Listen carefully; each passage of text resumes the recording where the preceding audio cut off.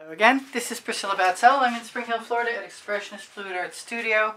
That's a shovel and a pan I'm going to put some paint in. Then I'm going to add a big striped cloud to my sky on this 12 by 24 inch painting.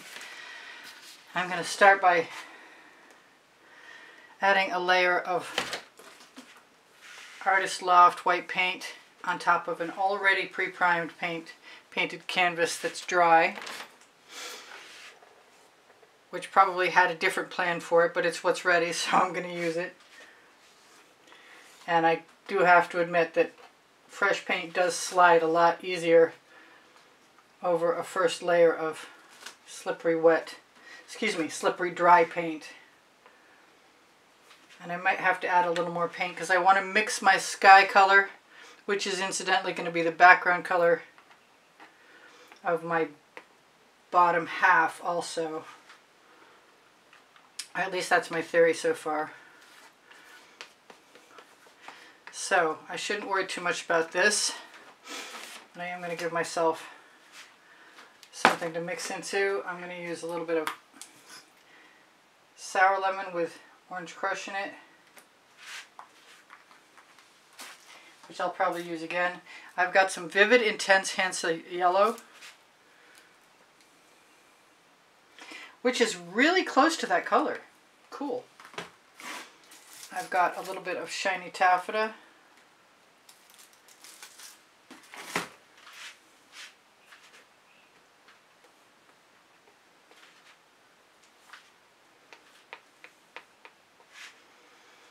I had a chance to do this once recently with a yellow sky, so I'm kind of feeling like maybe I know a little bit about what I want, but I'm not sure I used enough paint.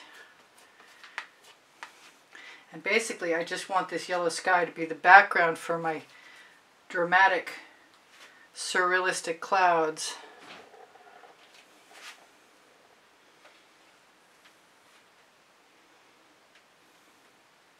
But I would like it to go all the way up to the top.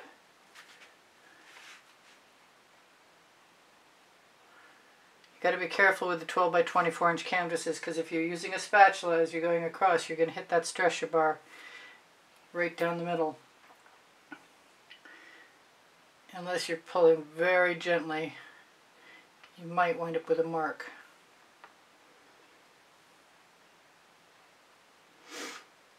Okay, anything that I have on there that can come off should go on the bottom half. And I don't much mind.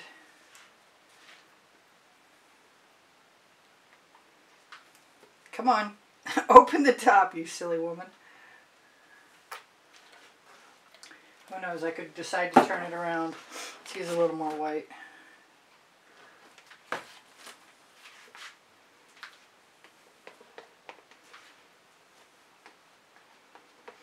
Get those things out of there.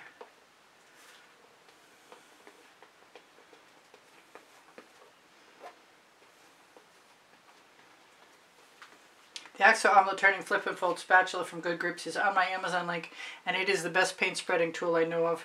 And every time I spread paint, it makes it very easy to see when there's imperfections in the paint and pull them out. Usually I use my tweezers, but right now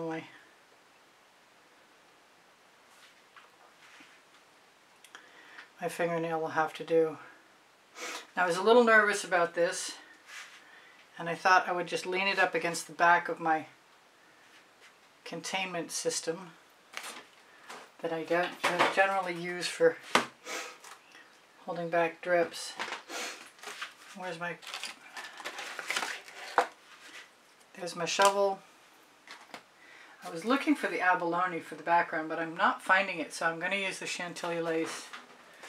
One more chance. No, it's not there. I have no idea what I did with it. Now, the last time I used Chantilly lace, I took the top off and I wound up with way too much paint. So check out 9281, I think. So I want a bunch of weird colors. Oh, I thought that True Silver was open. I was sure I checked it, in fact. But I was wrong.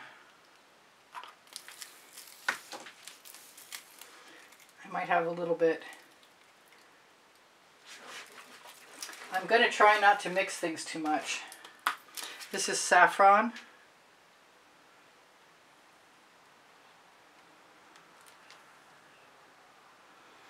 I'm going to lay them down next to each other. This is a Vivid Intense Tuscan Gold, which is gorgeous. And looks like it has something in it too. Come here, thing that does not belong.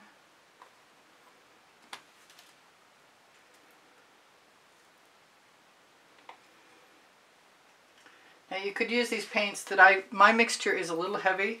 I definitely think that you could go a little bit lighter. This is my Orange Crush that I'm getting ready to mix some more of.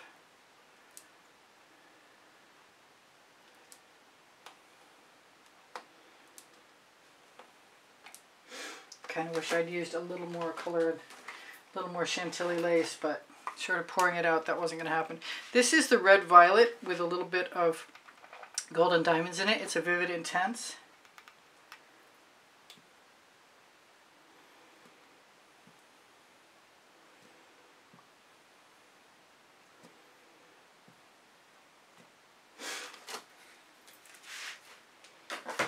I've got some more Vivid Intense Parrole Orange. The difference between the Orange Crush, which is a Prizm pour, and the Parrole Orange is, one is shimmery, the Orange Crush, and the other is not. This is Indian Yellow.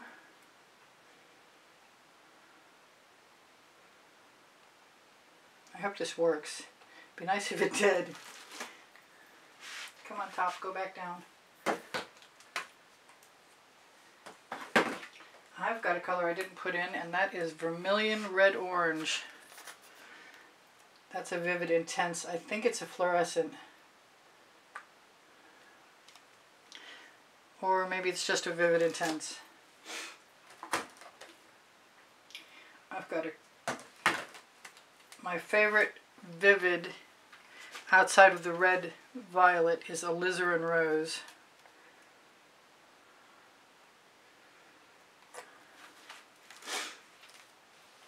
Which sort of spares me the use of the intense Quinacridon Red Vivid Intense, but I think I'm going to use it anyway. Now I want more yellow than I've got, so I'm going to pull out light Hansa Yellow, another Vivid Intense.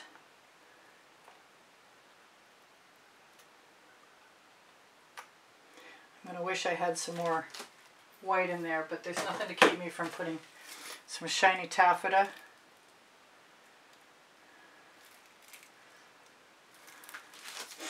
And maybe even going back again and putting some more true silver, because I want some drama.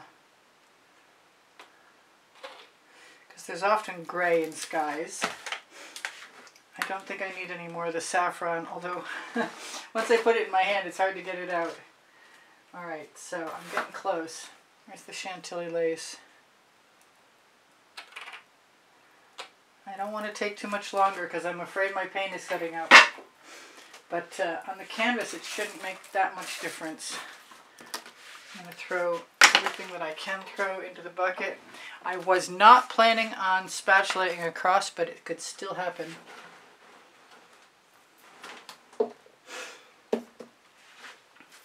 Now this is, that was off my hand. This is my bottom half. I've got enough time, I hope. Cross your fingers.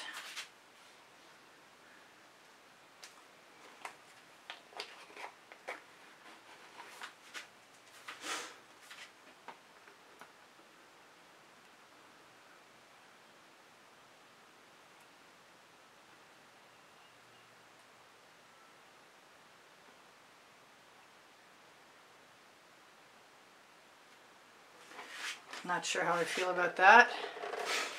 I might like it in a minute. I think I want everything on this side to tip off. There's my big straw.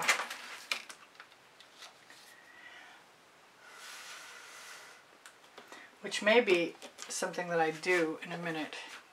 Kind of like it this way. I think I'm going to take that bubble out of there before I go any further. I kind of like it my way better. I like that this paint has spread out. I'm kind of thinking I'm going to add some more Chantilly lace, at the very least, to the edge.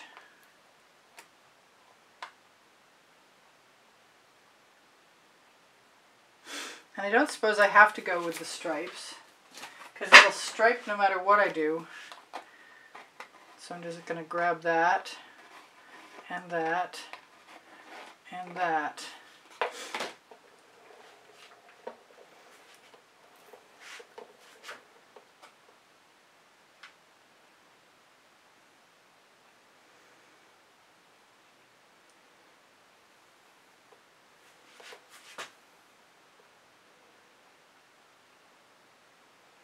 And I am planning on tipping, I think.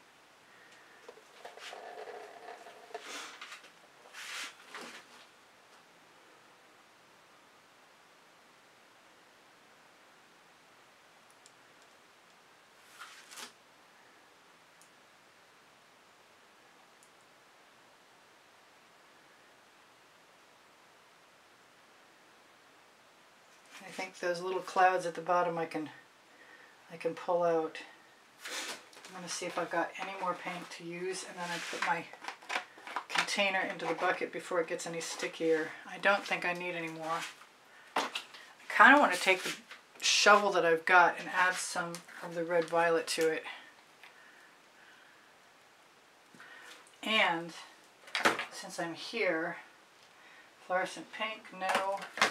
What am I looking for? I'm looking for, oh, I can use the Vivid Intense Magenta, another fluorescent, if I open it.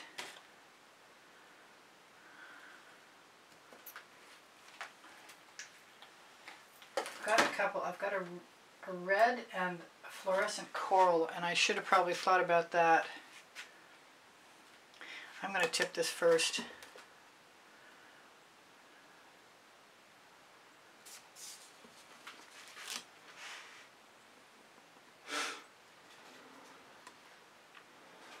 I wanted just this crazy sky drama, and it looks like I'm getting it just the way I wanted it to.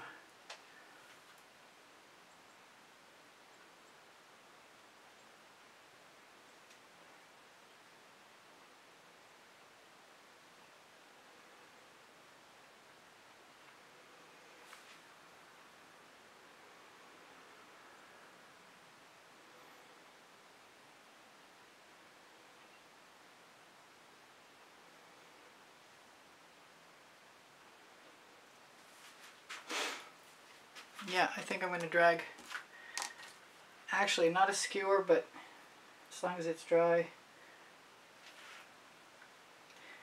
Maybe it will be a skewer, because that's not working as well as I thought it would. That's just the end of my tweezers.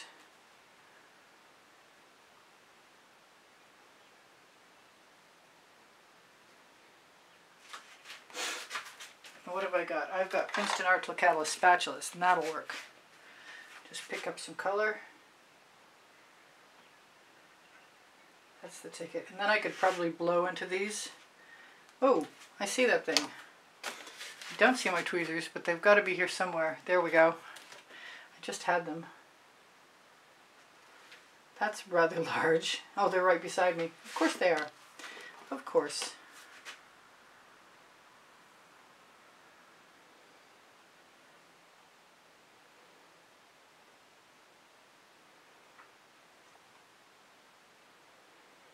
Now I think my bottom, my landscape is going to be pretty shallow, pretty small. Yeah, I just got rid of those cute little clouds.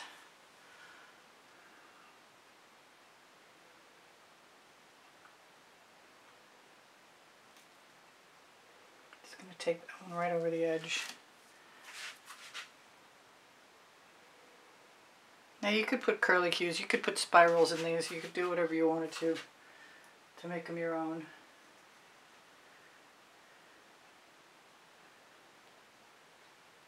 I gotta pick some colors pretty quick here to put in the bottom half. I really don't want to use up all the paint in my spatula until I'm almost done. But I'm afraid it's going to get sticky. And I can't dedicate any space to it. I've got a piece of Glad press and seal. Of course it's upside down. Come on, get off my fingers. Let go. Ah. There we go. I got 3 minutes left. It wouldn't be the first time I made it work. Here's my straw. Hopefully there's no paint on the end. I kind of want to do though what I was talking about.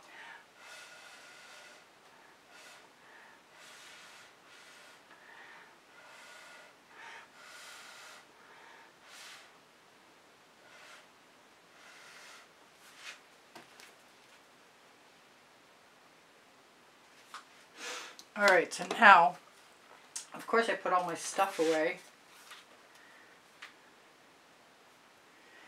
This is the, come out. This is the Tuscan Gold.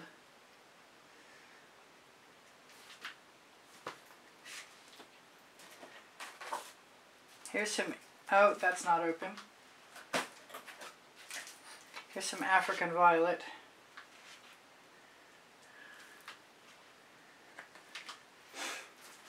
Grab a little bit of Fandango, and then I'm not gonna, well, no, I've got some Marooned and I want that too. If I can't have the Indigo Violet, I've at least got the Marooned. So I grabbed a couple cards, but of course they're not in evidence right at the moment. But there's a whole stack of them here, so I'm going to use a piece of acetate. And I'm going to use my wider card at first. With some black, Amsterdam Black and Amsterdam White, both in Aussie Floetrol. And I'm going to put some Boom Gel, some Pearlescent Violet, and some Teal. Because it's what's handy.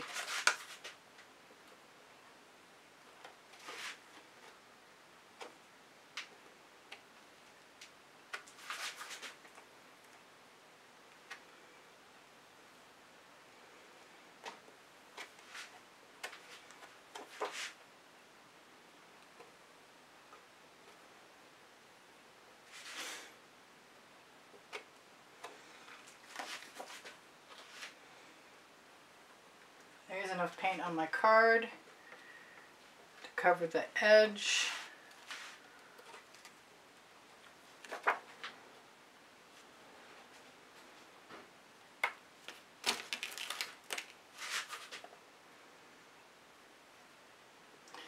Use the leftover paint on my spatula.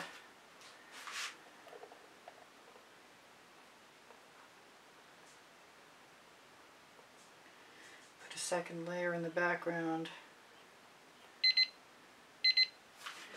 Okay, I've got 1 minute left. And that's not really very much time to do much of anything, so I'm just going to say I love you guys. I hope you come again. I post at 10:15 a.m. Eastern Standard Time. I'll probably torch to get rid of some bubbles.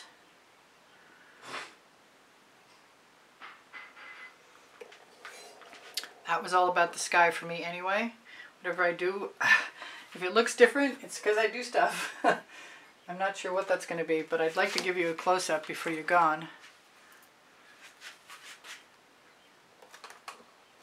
And if there's something glaring like that flat little edge sticking out,